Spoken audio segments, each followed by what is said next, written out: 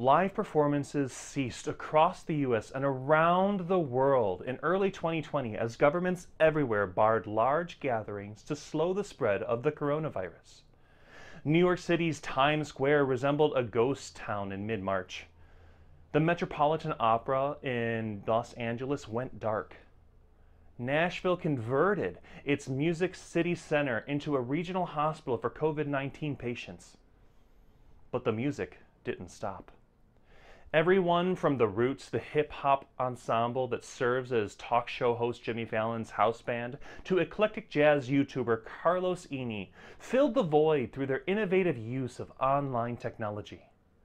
A wide array of prominent musicians including Celine Dion, Andrea Bocelli, Lady Gaga, Lang Lang, and John Legend gazed into the cameras, often set up in their own homes to deliver entertainment straight to their fans.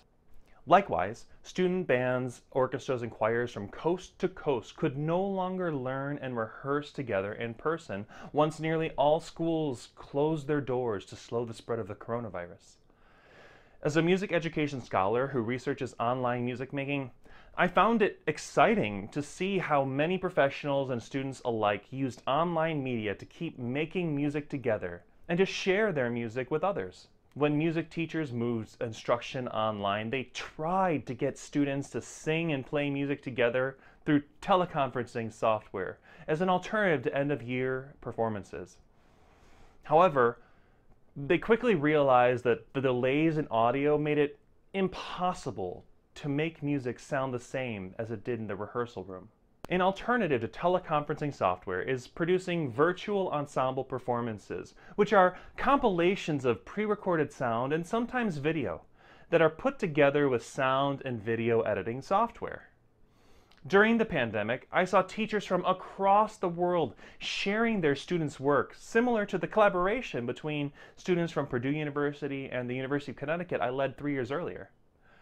My students at Purdue were ecstatic to see their ukulele playing tests turned into a music video featuring their virtual friends hundreds of miles away.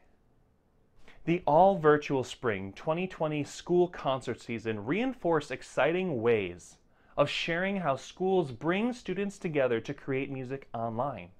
By recording and mixing music that can be streamed online as a virtual performance, students' works can be presented without the problems that may arise when many people try to make music together in real time with teleconferencing apps.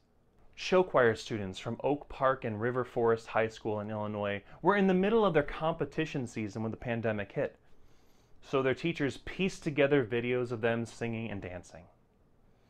Individual band members from Mount Carmel High School in San Diego put on their formal wear and recorded themselves playing Pomp and Circumstance to honor graduating seniors.